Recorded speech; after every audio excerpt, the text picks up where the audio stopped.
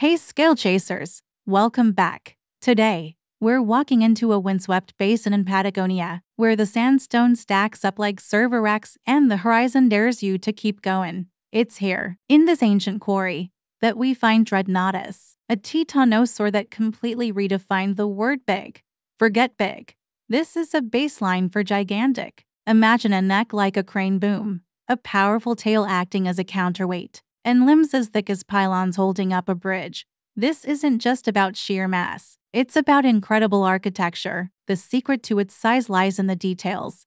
Its vertebrae were riddled with air sacs, a clever trick to cut down on weight without sacrificing strength. You can even see the muscle attachment scars on the bones, mapping out a powerful lattice that allowed this beast to move without shaking itself to pieces. Life for a Dreadnoughtus was a constant game of logistics. It had to reach new patches of plants faster than it could strip the old ones bare. It had to move the herd to water before the ground collapsed under their combined weight. And the young ones? They stayed safely inside a perimeter of massive necks and tails that were basically a built-in defense system. What about predators? Well, even a pack of medium-sized theropods would think twice. They might try to harass the herd, burn a few calories testing the edges, and hope for a stumble. But a full-on heroic charge? Unlikely. Dreadnoughtus answered threats with its sheer presence and the laws of probability. On most days, that was more than enough. The fossil record tells an amazing story. Growth rings on the bones show that even teenagers were the size of buses.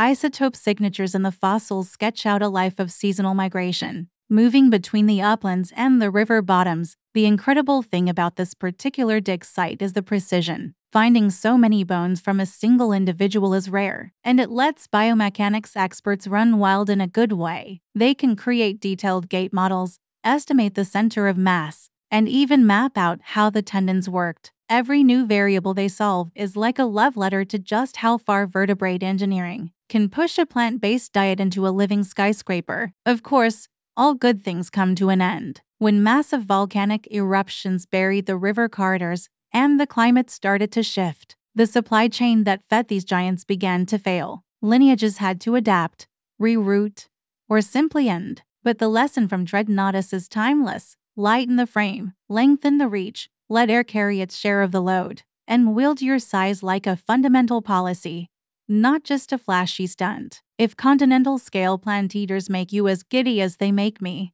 then you know what to do. Hit that subscribe button, give this video a like, and let me know in the comments which sauropod you want to see us put on the crane next. Thanks for watching.